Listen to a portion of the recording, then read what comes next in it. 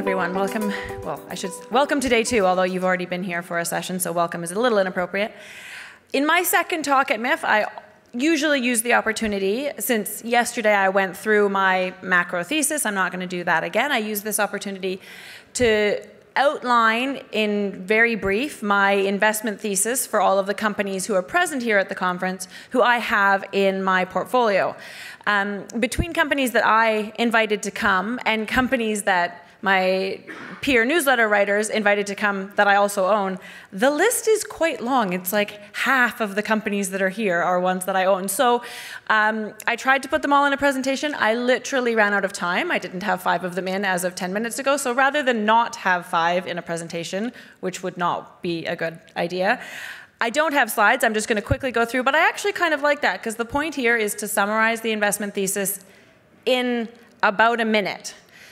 And I think that's helpful because you guys are overwhelmed with information here. There's a lot of good stories. And for every stock that you own, you should have that specific reason why you own it, right? And so that's what I've tried to do, is just distill it down to that reason. And so hopefully, if there's a story that you're interested in, maybe this can help clarify or guide that interest a little bit. I'm just doing them in alphabetical order, because you got to choose an order. So, off the bat, Discovery Harbor. Discovery Harbor is, I would call it a new, small, almost micro-cap company with a very interesting buried gold target in Nevada. It's done well in the portfolio from reawakening. It was in slumber for a long time, but now it is finishing up the last stages of drill targeting and getting ready to drill. It's permitting for that. And the market really loves buried gold targets in Nevada right now. And so I think there could be a lot of excitement as this story gets into the real drilling phase. So that's Discovery Harbor. Ely Gold Royalties.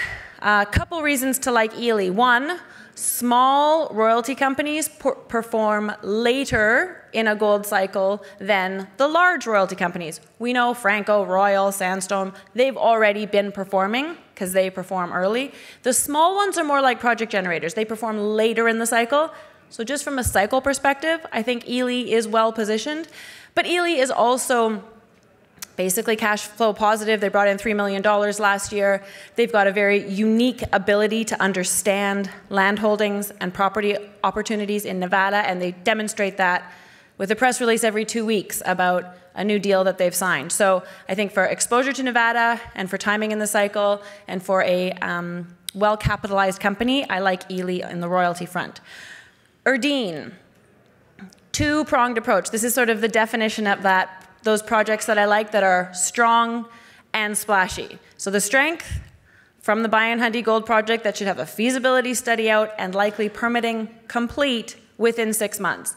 It's a very strong, it's not a huge gold project, but it's a very strong gold project. Over a 40% IRR at a conservative gold price. And a 3.7 gram per ton open pit. That's pretty standout on its own.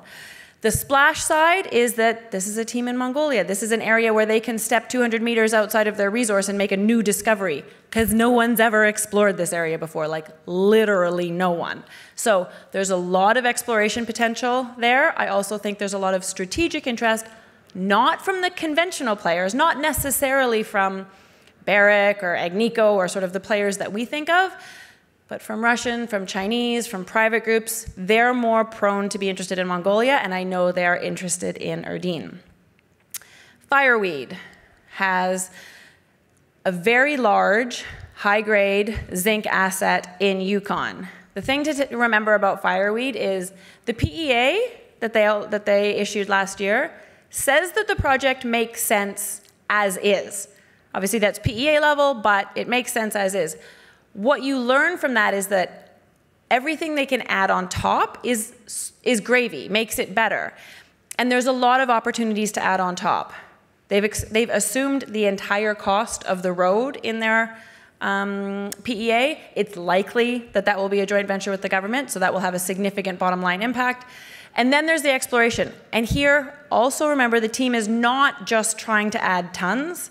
They are trying to add grade, and they're trying to add tons that matter to economics. So open pitable tons that could boost the scale of the operation. So this is a team that's really focused on making this mine make sense. It already does, and they're focused on making it better. It's also a very tight share structure.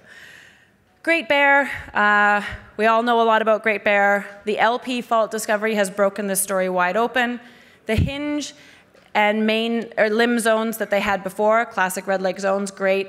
LP has millions of ounces of gold in it. They are marching along trying to delineate that, but this is a phenomenal story.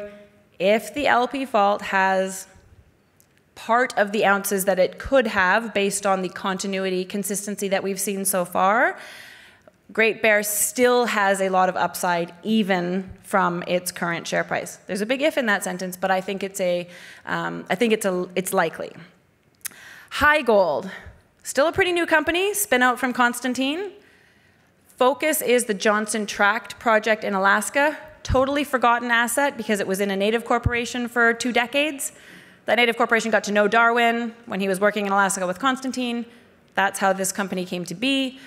Johnson Tract produces phenomenal drill results. The 7 holes that they managed to punch into it late last season returned results like 60 meters of 15 grams gold.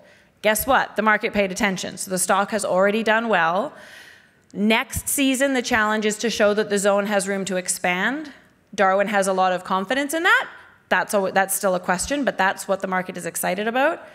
In the meantime, they also have some really interesting high-grade gold projects in Ontario, and they will have a news release out soon about their plans to advance those in Ontario.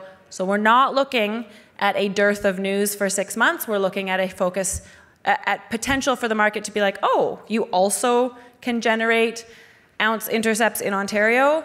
There's possibility there for that. Otherwise, it's a very strong shareholder registry, a tight share count, and very well capitalized. Integra, one of the companies that's up on stage here with me, this is a project in Idaho. The PEA that they put out on Delamar really clarified the current value of what they have. And that was important. The share price responded because it crystallized that this is an opportunity already with scale, 124,000 ounces a year, good returns, easy, simple operation. And then, just like other companies in that strong with splash category, there's the exploration side. So, or Dean, that's the other one that I was talking about. Integra, lots of really interesting exploration going on there. The team has now had their fingers deep in this project for almost 2 years, and they've really improved their understanding of the geology there. So I think both in searching for high grade, we know it was there. There was a super high grade underground operation there 100 years ago. And in expanding the open pit, moderate grade potential there. I think there's a lot of exploration news that will come out of Integra that the market's going to pay attention to. And just an advanced, large-scale gold asset, brownfields environment in a supportive jurisdiction in North America, that's something to pay attention to on its own. Core mining. This is the one that has another strong with splash story. So the Imperial project in California, it's a permitting story. I think there's a good chance that they will get the permit, and that makes Imperial an advanced, simple heap leach operation that's right next door to Mesquite. Imperial County is very poor. The Mesquite mine is very important. Mesquite is out of ore. They're literally mining their waste dumps right now at Mesquite. So there's lots of county reason to get the permit for Imperial. There's synergies possible there. Does Core take over Mesquite? Does Mesquite take over Core? There's all kinds of possibilities there for how this thing could become more advanced more quickly. That's Imperial. It's a really solid foundational asset, but then they also have exploration potential at Imperial and at Long Valley, which is another asset in California, and at FG Gold, which is an exploration project in BC. Macquarie, a conservative bank, invested because of Imperial. Eric Sprott invested because of the exploration potential of the other projects. So definite, not a one-trick pony. This is not just about permitting at Imperial. There's a lot of other interesting things going on with Core. Maureen, is a royalty company, but specifically it's a royalty company where the paying asset is the Donkin coal mine in Nova Scotia. Donkin is ramping up right now. Maurian is focused on paying out the majority of its royalty proceeds to shareholders as dividends. As Maurian ramps up, the amount of money that it gets, I mean, the numbers are a bit hard to wrap your head around because they're so good. That's why Maurian management keeps buying stock and Maurian keeps buying back its stock. This is a company that I think won't exist in that long because I think the operators of the Donkin mine are likely to expand the operation there. The bigger the operation gets, the more money Maurian gets because of the structure of their royalty. And at some point, it doesn't make sense for the mine to be paying Maurian $20, $25 million a year that they would pay out to only they would pay 80% of out to only their 50 million shareholders. That's the kind of story that Maurian is, and we will hear more about it shortly. Precipitate has a still fairly new to them land package next door to the 4th largest gold mine in the world. It actually wraps around the Pueblo Viejo mine in the Dominican Republic. This land package has been explored before, but it was always explored in the, can we just find a bit more of Pueblo Viejo? Can we just go and like find a bit more of the deposit that exists that Barrick's mining 1 million ounces from every year? Precipitate is the first group to come in and have a standalone exploration thesis on this ground. And when you put together the mapping, the alteration, the geophysics, the soil sampling, the targets are very compelling. And one of them, there's Pueblo Viejo here. Barrick is busy exploring its new discovery, Arroyo, which is right here. Precipitate's target is right here. This isn't just an extension of the deposit that is. This is a string of opportunities that are in the same camp as a very massive, very rich gold deposit. So it's a really, they haven't started drilling yet. They will in the next little while. So it's an exploration bet, but I think it's a really exciting exploration bet. Prime is pushing their project in Mexico towards development. Now, in general, the market doesn't have a ton of patience. So projects being pushed towards development is kind of the definition of when the market doesn't pay attention, except when the build decision is like 8 months out because this project has seen so much past work and is so straightforward. Oxide deposits here, there, potential to find new ones, straightforward heap leach processing, easy permitting. So this is a quick to production project in Mexico that has the potential for exploration upside and therefore scale upside. And it's a tight capital structure, and the team there is very focused on keeping the structure tight and keeping the upside available for shareholders as this gets into operation. So I think it's the kind of story that in a few months will really start to shine because that timeline to production that people always worry about is so far out is coming close, and it's coming close quite fast. Quebec Precious Metals. The James Bay area is a really underexplored greenstone belt relative to other greenstone belts in Ontario and Quebec that have been pummeled with exploration. James Bay is not seen anywhere near as much, but yet has a few very good deposits. One of them is Eleanor. The mine there is running out of ore. The Sakami project that Quebec Precious Metals has is 90 kilometers away. The zone that they've put most of their work into there looks darn good. 900 meters of strike, 600 meters down dip, 10 to 20 meters wide. 4 to 6 grams per ton is a lot of the drill holes come back with that. So the initial resource that they're pushing towards that will come out this year, I think has the potential to surprise the market with its scale and its grade. Newmont Gold Corp, which owns Eleanor, already has bought into Quebec Precious Metals. There's a consolidation aspect for the region with Quebec Precious Metals leading that charge, supported by Newmont. There's a lot of reasons why this asset is interesting, and they just raised a bunch of money, so they're well capitalized to do the work they need this year. I know this is a lot of companies. I've still got a few. Stick with me. Sitka Gold. Sitka, another emerging story. Debuted publicly 2 years ago. The first project didn't work. Established a new portfolio of projects. Now has 4 projects. 3 will get attention this year, and I like all 3 of them. One of them is Burrow Creek, defined deposit at one end, epithermal vein, a bunch of younger rock covers, outcrop over here with the same looking vein, okay. Soils, show it, show the gold continuing. No one's ever explored in the interim. That, in the strike in between, which is 1.3 kilometers. That's where Sitka is currently drilling. So hopefully that vein just continues right along there, and that should be, in the grand scheme of exploration, it looks to me like a lower risk exploration opportunity because of the evidence that's right there. So that's Burrow Creek. Drills currently turning, results already coming out. Then there's RC Gold in Yukon, where they just consolidated this huge land package between Victoria Gold's new mine and Brewery Creek's mine that's going to get going. Underexplored, tons of targets, super interesting opportunity right there. Lots of work that's been done, but almost no drilling. So sort of ready to go there. And then there's the Alpha project down in Nevada, a buried gold target, which, like I said at the beginning, the market is really interested in buried gold targets. So I think Sitka is another one that has a bunch of irons in the fire that are all interesting. Okay, I've got 4 more, if you can believe it. And I've got 3 minutes and 43 seconds. Strategic, we will hear from Richard from Strategic here shortly. He will do a much better job of the story than I.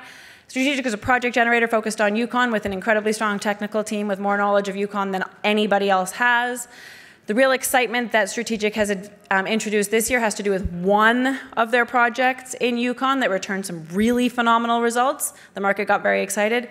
Strategic is a really interesting company. It's got some investments, some strategic investments that also stand out, but this company has money, this company has drill targets. Strategic had never drilled its own projects, basically, until this one, and this one was too good to pass up.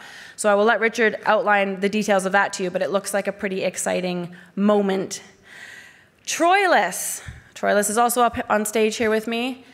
Another story of taking a historic mine and finding new opportunity there. The Troilus mine in Quebec was a good operation, but the company that operated it wanted the gold multiple, and so found a gold mine and mined the obvious deposit there.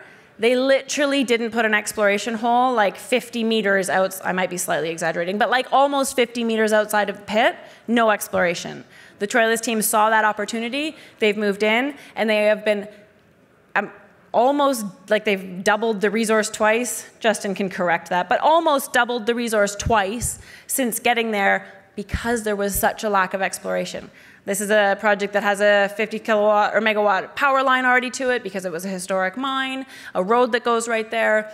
So it's set up should they have enough gold, and they're well on their way to demonstrating that there's a lot of gold left there. So I think Troilus is an under-recognized story of a mine that could come back to life. Valor. I'm in the V's, right? Alphabetical order. We've got to be almost done. V, Valor. This is the PGM project in Brazil, Pedra Branca. Palladium is going crazy. There's hardly, I said yesterday that palladium's new pricing represents a new paradigm for PGM projects. With palladium worth $2,000, $1,700, $2,300, whatever the number is, that's a dramatically different setup than it being worth $800. So that means that, first of all, projects deserve a second look, and secondly, we've been in a shortage of palladium for 7 years, and it's not getting fixed anytime soon. So companies, the palladium miners out there, need new projects. Valor has a whole bunch of really strong data for its project down in Brazil. The previous operator wanted massive deposits only. It never even explored anomalies that didn't have at least 3 kilometers of strike. So that left every anomaly with less than 3 kilometers of strike, which is really big, untested, and therefore Valor to look at. There are a few defined deposits that give them a fingerprint for exactly what they're looking for in terms of geochemistry and geophysics. So a really interesting exploration project if you want PGM exposure. And then finally, Vizsla. This is the silver vein Panuco project in Mexico. This is a really cool story of having cobbled together a land position, a historic mining district. They've been mining silver there for 450 years. the veins that they have been mining have been so consistent that they haven't really had to do a lot of exploration, and they've only ever mined down to the water table because these are small-scale miners.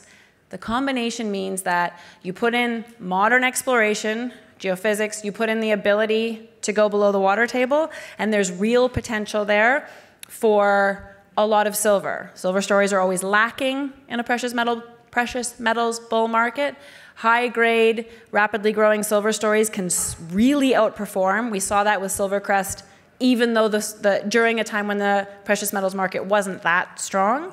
So Vizsla has that kind of potential. Still very early days on the exploration front, but early signs are good.